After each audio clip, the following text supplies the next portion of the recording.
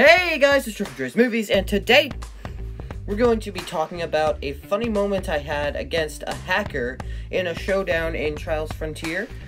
So yeah, I'll talk about this more later in the video, but for now, let's get on with it.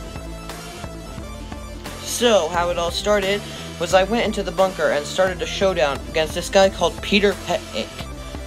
Somehow, he managed to immediately take over all 3 of the tracks that I had managed to master and get a really good record on.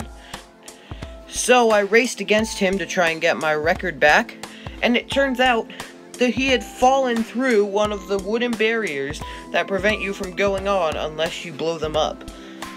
You cannot go forward unless you get halfway through a loop and blow up these wooden barriers. Even CPUs have to abide by this rule. So this guy was obviously hacking. I reported him to Ubisoft, and yeah, that's the end of our story. Thank you.